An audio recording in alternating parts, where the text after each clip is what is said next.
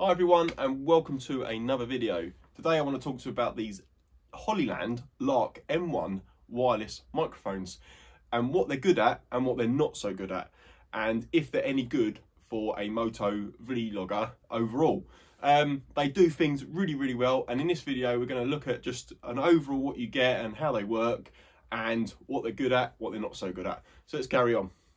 It's really good for outdoor stuff like this, where you're out in the open air and you need to be able to walk around and show something off. You're not tethered to the camera, you're free, and basically it's a really nice size. You just stick it on your shirt or whatever and away you go. The beauty of it is that I can wander around, I can turn my back on you, and I can walk, I can go over here, and you can still hear what I'm saying. There's about a 200 metre range, so it's more than enough. I've got the dead cat thing on it that basically filters out a lot of the weather around you. You can also turn on the background noise filter, which is just a button on the lapel itself, and the light goes green, and that is a digital filter which will remove any background noise, which is what I'm doing now.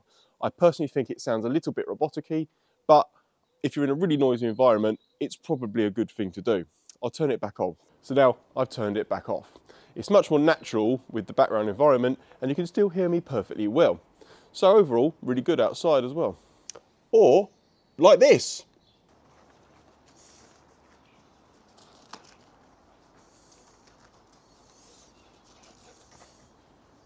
Finished? It's excellent for making videos like this. It's really good for interviews. Who is your favourite YouTuber? Tom's TC. Unfortunately, as you can see in this next clip, it doesn't work very well in the helmet as a Moto-Vlogging device. Everywhere else, I give it a massive thumbs up, but for this one, unfortunately, no. Yes, you know, it's a middle of the road one, I guess. Option. So what do you get for your 150 quid? Well, you basically get a very nice carry case, and unfortunately I've already got a mark on it, but I have been using it. And in the carry case, you get your charging pod. You get some fluffy wind deflectors or dead cats, whatever you want to call them. You get a 3.5mm jack.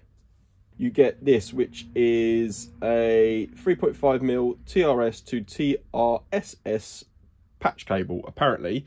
And what this does basically is this is for your mobile phones, your iPhones, and some other devices. You need this because it's a slightly different connection. You actually get two dead cats and also a USB charging cable as well. You can also get the option to connect directly to an iPhone as well, which basically gives you a cable like this with a 3.5mm jack into the lightning device. I bought this separately so I could connect it to an iPhone as and when I need to. This is your little charging pod, and when you open it up, it automatically starts to charge the devices or activates, whatever you want to call it.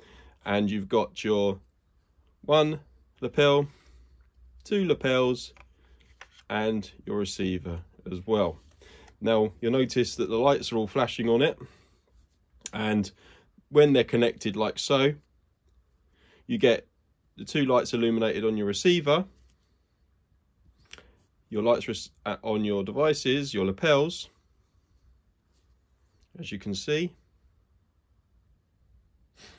Now, the two green lights are on at the moment, so basically what that means is that the devices are recording in mono, okay?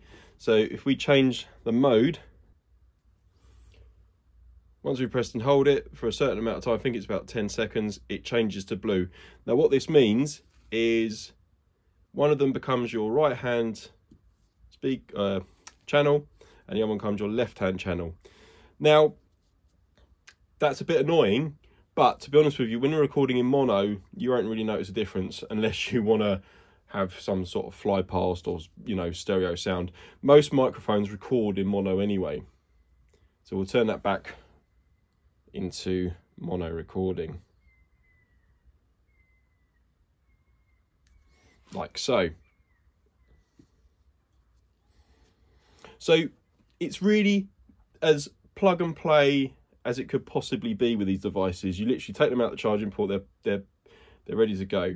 You've got a volume control on here, which is, you'll need to do some playing with that. It's basically a very basic gain. You have separate charging for each device. So you've got your USB-C here on the lapels, and also on the receiver. So you can also charge the charging port with USB-C here. Now apparently you get about 8 hours of talk time or recording time with these, which is more than enough, I believe. I'm not exactly sure what the entire talk time is, but you can obviously plug this into a battery pack as well and get extra talk time as well. I think for £150, compared to the Rodes are obviously a much more advanced product, but these work really well for, you know, out and about, talking to the camera, things like that. And the fact that you get two is really useful if you're talking to somebody. So you can just give them a microphone, it's all ready to go, and off you go. Now, obviously, one thing I didn't say was that the receiver has a 3.5mm jack at the bottom here.